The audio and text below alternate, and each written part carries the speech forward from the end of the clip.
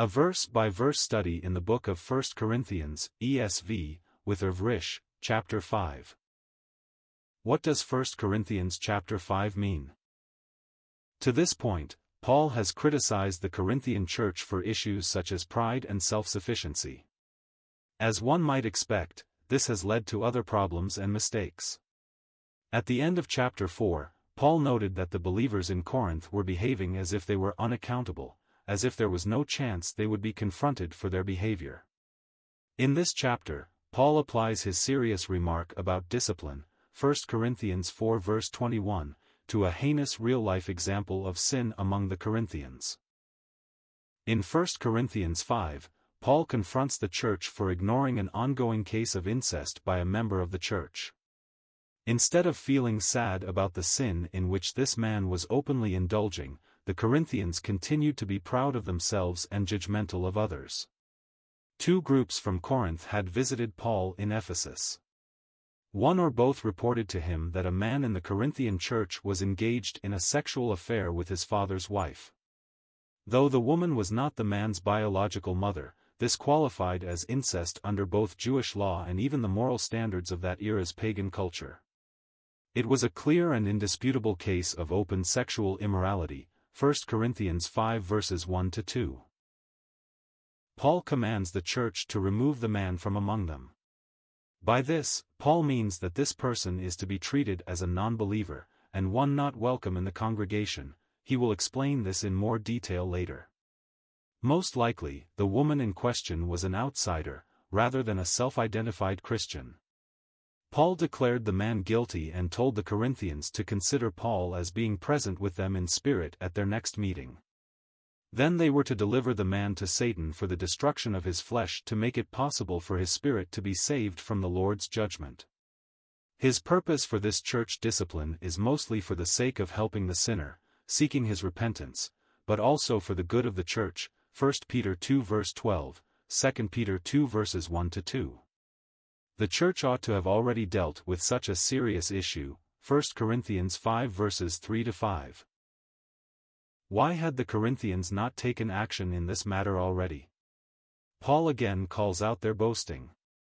Their pride kept them from removing a sin from among them that threatened to spread, like bad leaven in good dough, to the whole community.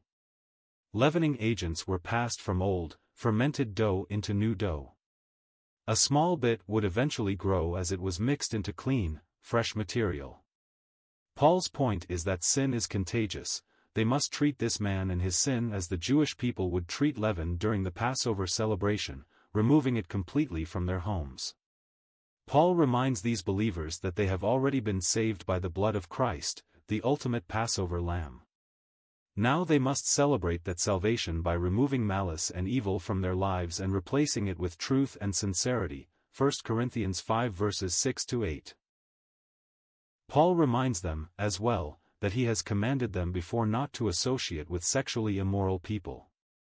The principle he discusses here applies to all unrepentant sins, and to any self-professed believer who stubbornly practices sins like greed, swindling, idol worship, regular drunkenness, and angrily insulting others. Despite this need for reasonable discipline, Paul clarifies that this does not apply to those outside the church. To entirely avoid all contact with all sinners, in all ways, would require believers to leave the earth. Rather, Christians are responsible to judge anyone among them who claims to be a Christian. Those who act in blatantly unchristian ways should be excluded from that community of believers, 1 Corinthians 5 verses 9-13. Chapter context: 1 Corinthians 5 continues Paul's confrontational tone from the previous chapter. There, he warned the arrogant that he might return to them with a rod of correction. Now he points to a specific result of their pride: they have failed to respond to one among them who is openly committing incest. Paul commands them to remove the man from their community by turning him over to Satan for destruction of his flesh, in hopes that his spirit would be saved. They must not even share a meal with a Christian continuing in unrepentant sin. Paul will distinguish between the judgment of believers with that of non-believers. In the next chapter, this will include more details on how to handle conflict, as well as the ability of God to forgive any and all sin. Verse by verse. Verse 1. It is actually reported that there is sexual immorality among you, and of a kind that is not tolerated even among pagans, for a man has his father's wife. Scripture was originally written without chapter and verse divisions. While this verse seems to take a turn from the end of 1 Corinthians 4, it builds on Paul's warning that he will come to them with the rod of correction if necessary. Paul had received a report about a serious sin being committed by someone belonging to the group of Corinthian Christians. This report may have come from visitors to Paul in Ephesus, either Chloe's people, 1 Corinthians 1 verse 11, or Stephanas, Fortunatus, and Achaicus, 1 Corinthians 16 verse 17, or both. The report was this: a man in the Corinthian church had either married or was having an affair with his father's wife. Paul's phrasing that the man has this woman indicates a present tense, ongoing sexual relationship of some kind. It seems clear the woman was not the man's biological mother, but someone who was or had been married to his father. Paul describes this as sexual immorality. The Greek word for sexual immorality, porneia, covered all forbidden sexual activity, including incestuous sex with a relative, whether biological, adopted, or by marriage. New Testament teaching is clear that any sex outside of heterosexual marriage is sinful for Christians, 2 Corinthians 12 verse 21, Galatians 5 verse 19, Ephesians 5 verse 3, Colossians 3 verse 5, 1 Thessalonians 4 verse 3. Beyond that, sex with your father's wife was a crime for Jews who followed the law of Moses, punishable by death, Leviticus 20 verse 11. It was even a serious violation of the otherwise very lax moral standards of the Greek and Roman culture. The following verses will make clear that Paul's outrage has as much to do with the Corinthian church's response to this sin among them, or lack of a response, as it does with the sin itself. Context summary: 1 Corinthians 5 verses 1-8 contains Paul's primary example of how the Corinthians' pride and self-sufficiency is hurting their community. He has just asked if they would prefer he come in gentleness, or with a rod, symbolic of harsh judgment. Here, Paul details a grievous sin: the believers in Corinth have failed to rebuke a member who is committing incest with his father's wife. They must remove him from the church and turn him over to Satan in hopes of his ultimate salvation. This is also crucial for the health of the church, just as tiny bits of leaven eventually spread to an entire batch of dough. Sin left unconfronted can poison an entire church. Verse 2. And you are arrogant. Ought you not rather to mourn? Let him who has done this be removed from among you. Visitors to Corinth have reported to Paul that a man in the church is having an affair with his father's wife. This sexual immorality was a violation of both Jewish law and even the decadent Roman standards of decency. Obviously, it is also deeply sinful for Christians. Despite this, the Corinthian Christians apparently tolerated it and allowed the man to continue to meet with them. Paul now seems to say, how can you continue to be arrogant about your spirituality and social status when you are allowing this to continue? He confronted their arrogance in the previous chapter, 1 Corinthians 4:6, 18-19. With this flagrant sin going on among them, Paul declares that they should be sorrowful instead of prideful. Their pride just doesn't make sense given their circumstances. Some Bible teachers suggest that the Corinthians were proud because of their wrong belief that freedom in Christ allows Christians to participate in any kind of formerly sinful practice without guilt or fear of consequence. In that sense, they would see this man as an open demonstration of God's grace. It's not clear this was the source of their pride, however. If it was, Paul will quickly correct their distorted thinking. Paul urges them to do two things in response to this sin. First, he says that they should mourn. He will make clear that this man is harming himself and others. Later in this letter, he will teach that when one member of the church suffers, all suffer together, 1 Corinthians 12 verse 26. Every Christian in the church should be sad about this man's ongoing sinful practice. Second, Paul tells them to remove the man from among them. they must not allow him to continue to meet with them. He will explain his reasons for commanding this in the following verses. Notably, Paul makes no reference to discipline or action against the woman involved in this relationship. Most Bible scholars assume she was not a Christian or an attender of their meetings, 1 Corinthians 5 verses 9 to 13. Therefore, it was not the church's responsibility to discipline her, 1 Corinthians 5 verse 13. Verse 3. For though absent in body, I am present in spirit, and as if present, I have already pronounced judgment on the one who did such a thing. A man in the Corinthian church is known to be carrying on an affair with his father's wife. Incest of this kind was not tolerated either by the Jewish followers of the law or by Roman society, yet the Corinthian Christians had allowed it to continue among them without addressing it. Paul has written that they must act. First, they should mourn over this man's sin among them. One of their own is harming himself and others by living in ongoing sexual immorality instead of following the way of Jesus. In addition, they must immediately remove the man from their meetings. This is not just a suggestion. Paul claims his authority as an apostle of Christ Jesus. He declares his spiritual presence with them, through this letter and their unity together in the Christ.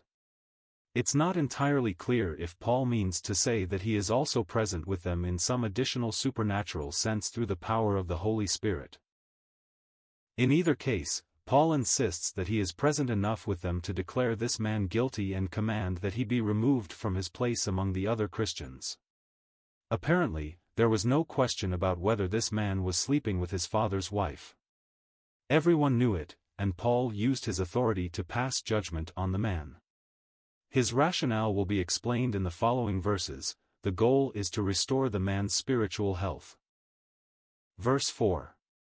When you are assembled in the name of the Lord Jesus and my spirit is present, with the power of our Lord Jesus. Paul has passed judgment on a man in the Corinthian church. The man was sleeping with his father's wife, a form of sexual immorality even the pagan culture of the day did not tolerate. In his position as apostle, founder of their church, and spiritual father, Paul has commanded them to remove the man from among them. Now Paul tells them to do so when they meet. In doing so, he elevates the idea of going to church beyond a mere meeting of like-minded people to a gathering together in the name of the Lord Jesus. Physical gathering of believers is not merely an option, or a suggestion, it's a command, Hebrews 10 verse 25. As Paul did in the previous verse, he declares he will be present in spirit at this meeting, as well. Again, it is unclear in exactly what sense Paul means this. He will be present in the form of his letter to them, declaring this man guilty and commanding that he be removed.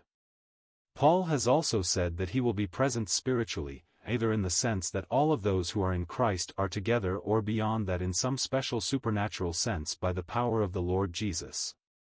At minimum, Paul intends them to understand his judgment in this issue to be binding. Paul is also claiming that it is with the power of the Lord Jesus that he will carry out the sentence for this man described in the following verse. Verse 5. You are to deliver this man to Satan for the destruction of the flesh, so that his spirit may be saved in the day of the Lord. This is an important and complicated verse. Paul has commanded the Christians in Corinth to remove from among them a man who was sleeping with his father's wife, a form of sexual immorality even their own pagan culture condemned, 1 Corinthians 5 verse 1. By tolerating such open sin and perversion, the church was inviting shame and judgment, 1 Corinthians 5 verse 2. Now Paul writes that by the power of the Lord Jesus, 1 Corinthians 5 verse 4, they are to deliver, or hand over, the man to Satan. Paul is the one who has commanded this action, but it is the church in Corinth that must carry it out. In doing so, they will take responsibility as a group for confronting the sin that is among them. This openly incestuous person is to be given over to Satan for the destruction of the flesh. The purpose is not for revenge, or even punishment. Rather, it is so that his spirit might be saved at the Lord's judgment. Bible teachers debate what this means. Most all agree that in practice it means nothing more than excommunication, to reject him from meeting with the other believers, and from identifying with them. It seems likely that by removing the man from the church, they will also be removing him from the protection that comes with being included in the body of Christ. They will be thrusting this man back, exposed, into the kingdom of darkness, Colossians 1 verse 13. In some way, this will result in the destruction of the man's flesh. Some scholars suggest this means Satan will be given the freedom by God to end the man's earthly life, either quickly or through a long-term illness. Others, however, point to the examples of Job, Paul's own messenger from Satan, 2 Corinthians 12 verse 7, and Paul's deliverance of others to Satan for their ultimate good, 1 Timothy 1 verse 20, to mean that God may use Satan's destructive work in the man's life to lead him to repentance. For the man, the hope is that this action will result in the eternal salvation of his spirit. It is unclear if the man is understood to be a Christian who will ultimately be saved by God's grace or an unbeliever who may come to genuine salvation by this act of removing him from the church. The goal of this action is not retaliation, but rehabilitation, to convict the man of his sin, to encourage repentance and restoration, Galatians 6 verse 1. Details aside, this verse clearly supports three crucial purposes of church discipline. First, it is necessary in order to convict and correct others so they aren't fooled about their spiritual state, 1 Corinthians 10 verse 12. Second, it is necessary for the spiritual health of the other believers, Jude 1 verse 12, Galatians 2 verse 4. Third, it is necessary to prevent the unbelieving world from having legitimate reasons to criticize the body of Christ, 1 Peter 2 verse 12, 2 Peter 2 verses 1-2, Galatians 2 verse 14. Verse 6. Your boasting is not good. Do you not know that a little leaven leavens the whole lump? One of the men in the church at Corinth has been having a sexual affair with his father's wife, 1 Corinthians 5 verse 1. Though apparently everyone in the church knows this, they have not addressed the man's sin. They have allowed him to continue to come to the meetings and participate in the life of the church. The church has been instructed to remove the man from among them and to turn him over to Satan in the name of Christ, 1 Corinthians 5 verse 5. There are many purposes behind this excommunication. First and foremost is that the man might be convicted and come to repentance for his sin, 1 Corinthians 10 verse 12, Galatians 6 verse 1. But it's also necessary to protect the spiritual health of the other believers, Galatians 2 verse 4, and to prevent slander from the unbelieving world, 2 Peter 2 verse 2. Paul has also identified the cause of the Corinthians' indifference to this man's sin. They are arrogant, 1 Corinthians 5 verse 2, which is why they are boasting about how well they're doing. Instead of mourning about the presence of heinous sin in their own congregation, they focused only on their own success as people and as a church. Paul now writes that this boasting is not good. It is causing them to ignore a sin that could end up infecting all of them. He reminds them that a little leaven leavens the entire lump of dough. Leaven was used in making bread. A bit of risen, aged dough from the previous batch would be stored away as the starting point for the next batch of dough. Working this tiny piece into a new batch introduced leavening agents which would spread to every piece of the new material. If the leaven was bad, the bacteria in it would quickly spread to the rest of the dough, making the bread worthless. Paul's readers would have understood this process and his meaning. Sin of this nature, left unaddressed in the church community, would eventually spread and corrupt everyone. This was why Paul told them to remove the man from among them. Leaving open, unrepentant sin unaddressed would be like carelessly throwing rotten leavening agents into a new bowl of dough. Verse 7. Cleanse out the old leaven that you may be a new lump, as you really are unleavened. For Christ, our Passover lamb, has been sacrificed. Paul is using bread metaphors to help his readers understand why they must remove the man who is committing incest from among them, 1 Corinthians 5 verses 1-5. In the previous verse, he described sin in the church as leaven that is contaminated. It must be removed or it will infect the whole batch of dough, making the bread worthless. Just as is done with certain breads today, a small piece of an earlier batch of dough would be reserved to seed the next batch. Fermenting agents in that piece would be spread around the new dough and continue the cycle.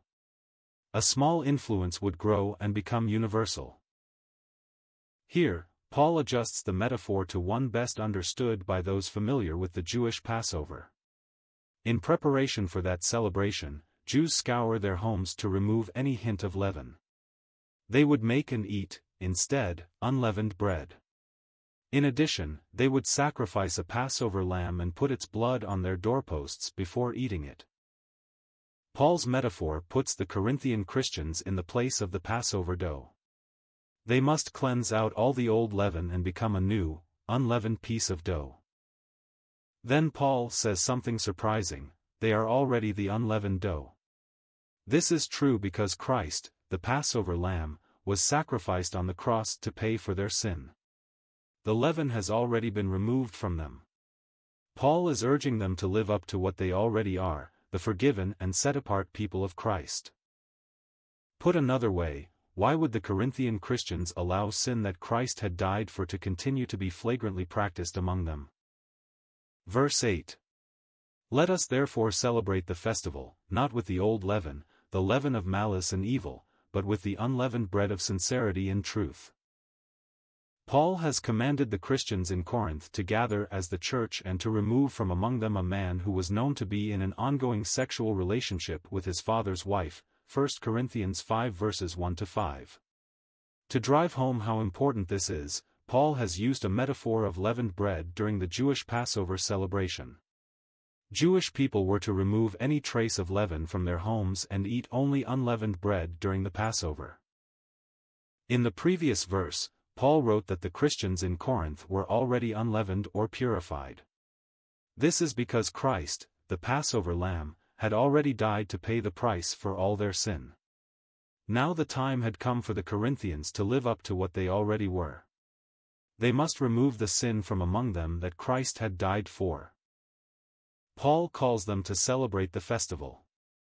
He does not seem to mean that they should observe the Passover celebration. Instead, he seems to be saying that they should always be in a spirit of celebrating the truth that Christ's blood had paid for their sin. For Christians, this is an ongoing reason to rejoice, not a once-a-year celebration. Some Bible teachers connect Paul's mention of the festival with the Christian practice of communion. In either case, Paul writes that those who are celebrating the forgiveness of their sins by the blood of Jesus must not do so while living in sin, the leaven of malice and evil. Such sin has no place among those who rejoice over being forgiven for their sin. Instead, such rejoicers should live with sincerity and truth. Verse 9. I wrote to you in my letter not to associate with sexually immoral people. This verse reveals that Paul had written to the church in Corinth before. While this letter is referred to as 1 Corinthians, that reference simply means it is the first of the two contained in the canon of Scripture.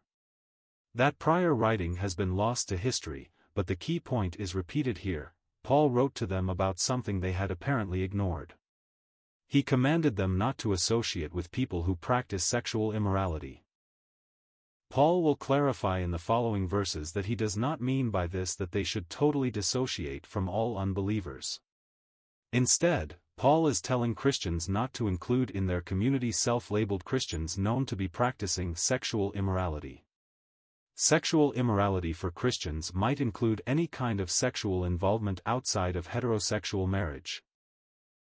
Communicating this same idea in his letter to the Thessalonians, Paul put it this way: if anyone does not obey what we say in this letter, take note of that person, and have nothing to do with him, that he may be ashamed. Do not regard him as an enemy, but warn him as a brother. 2 Thessalonians 3 verses 14-15. By extension, this principle implies that Christian congregations should not turn a blind eye to those who engage in open, unrepentant sin. Doing so not only threatens the spiritual health of the church, Jude 1 verse 12, it damages the reputation of Christ in the eyes of the world, 2 Peter 2 verses 1-2. Context summary. 1 Corinthians 5 verses 9 to 13 introduces Christian teachings on church discipline, conflict resolution, and the power of God to cleanse us from sin. After demanding the church in Corinth excommunicate someone for flagrant sin, Paul reminds them that those who claim to be Christians are to be held to a higher standard. Specifically, the church must not accept the fellowship of those who persist in blatant, stubborn sin. Non-believers, in contrast, aren't subject to that judgment. Paul insists that Christians must not even share a meal with someone who identifies as Christian but refuses to stop participating in sin. Verse 10. Not at all meaning the sexually immoral of this world, or the greedy and swindlers, or idolaters, since then you would need to go out of the world. In the previous verse, Paul reminded the Corinthian Christians that he had told them once before not to associate with people who practice sexual immorality. Apparently, in some prior writing, now lost to history, he had referred to this problem once before. Now he clarifies that he does not mean they should not associate with any unbeliever or someone connected to any sin at all. He makes the point that if Christians were going to try not to associate with those in the world who are sinful, they would need to entirely leave the world. Sexually immorality and other sinful practices were the norm in Greek and Roman culture, even more so than in modern culture. Paul's intent here is not that congregations become isolated, rigid, paranoid collectives. Rather, he means that sin ought to be taken seriously, and those who openly embrace it should not be part of the assembly of believers. Paul's teaching makes clear that God does not intend for his people to avoid relationships with unbelievers, even those who are living in obvious immorality. Not only would this require us to retreat from any involvement in the secular world, it would also keep us from communicating the gospel of Jesus Christ to those who need to hear, just as we once did, Matthew 28 verse 19, Romans 10 verse 14. Instead, Paul will say in the following verses, Christians are responsible to isolate themselves from self-labeled Christians who openly live in sin. In other words, deliberate separation is meant to apply to those who claim, perhaps falsely, to be brothers and sisters in Christ, yet who insist on continuing to live in sin, 1 Corinthians 5 verses 11 to 13. This is for their benefit and ours, 1 Corinthians 5 verse 5. Verse 11. But now I am writing to you not to associate with anyone who bears the name of brother if he is guilty of sexual immorality or greed, or is an idolater, reviler, drunkard, or swindler, not even to eat with such a one. Paul is giving to the church in Corinth, and to all Christian churches, a guideline for how we should respond when other believers begin to participate in actions that are clearly sinful. Should we ignore this issue, as the Corinthians had done with the man who was having an affair with his father's wife, 1 Corinthians 5 verse 1? Clearly not. Instead, Paul's instruction is to remove that person from the community, 1 Corinthians 5 verses 2 to 5. Now he adds that the rest of the church should not even continue to eat with such a person. In the previous verse, he clarified that this does not apply to those who are outside the church, unbelievers. Instead, he says here, this is about anyone who would call himself a brother, or herself a sister, in Christ, 1 Corinthians 5 verse 13. Paul does not ask us to decide if that person is really a Christian or not. Instead, his instruction applies to anyone who claims to be a Christian.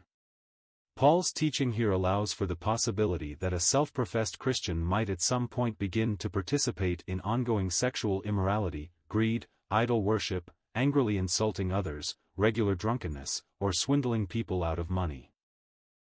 Paul expresses two purposes for officially removing from the community those who are known to be living in sin. First, it provides protection for the community from getting caught up in either the sin itself or the consequences that sin will bring. Second, as he writes in 2 Thessalonians 3 verses 14 to 15, such action may bring the sinful person to repentance. If anyone does not obey what we say in this letter, take note of that person, and have nothing to do with him, that he may be ashamed. Do not regard him as an enemy, but warn him as a brother.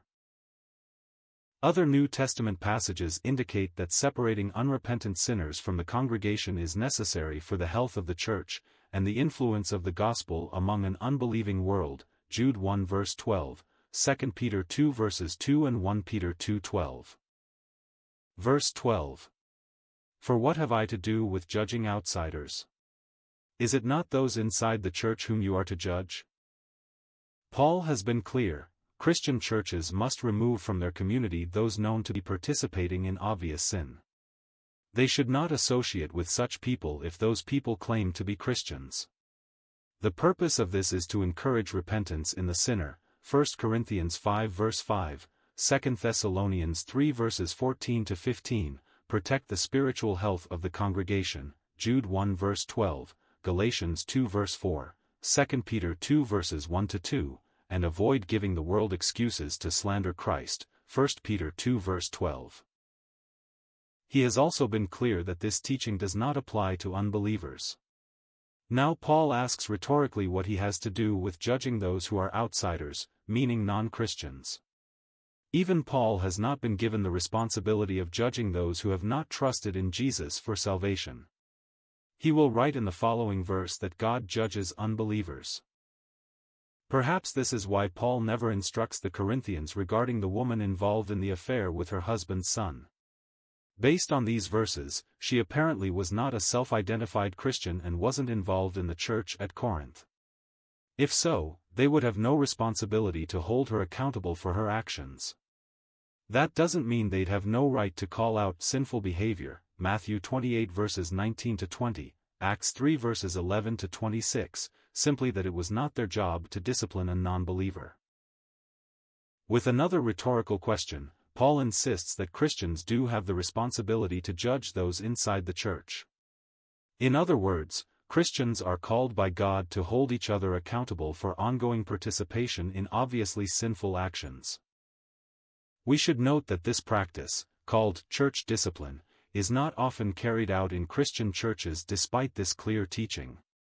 The result is an epidemic of poisonous spiritual influences, Jude 1 verse 12, 2 Peter 2 verse 1, Galatians 2 verse 4, and much criticism from the non-believing world, 1 Peter 2 verse 12, 2 Peter 2 verse 2. On the other hand, some of what is called church discipline today has been carried out in a manner which is unloving, inconsistent, and unhelpful to the reputation of Christ, Galatians 6 verse 1, Matthew 18 verses 15 to 20. Obviously, churches must be prayerful and wise about when and how to apply Paul's instructions in 1 Corinthians 5. The goal is not self-righteousness or vindictive revenge. Rather, it should be protection of truth and the repentance of the sinner. Verse 13. God judges those outside. Purge the evil person from among you. Paul's final word on the issue of Christians judging unbelievers for their sin is simple: it is not our responsibility. He states unequivocally that God judges those outside of the community of Christ, Acts 17 verse 30. On the other hand, Christians must accept our responsibility to judge each other when one who claims to be in Christ is participating in ongoing and unrepentant sin. The word repentance seems to be key to this conversation. In this specific example, the man who was having an affair with his father's wife was continuing in his sin, 1 Corinthians 5 verses 1 to 5. He had not confessed it as sin or turned from it.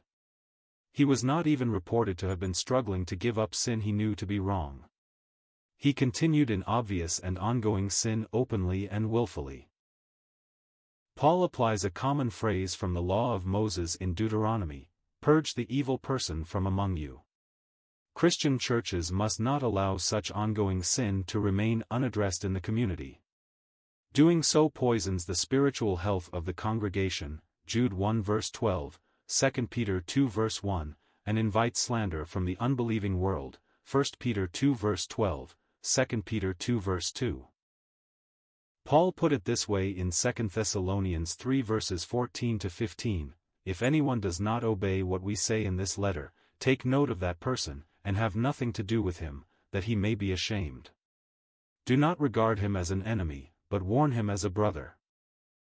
End of chapter 5. Please note: the material use in this post, Video is from BibleRef.com, which is from Got Questions Ministries and is posted here to be read by immersive reader in the Edge browser.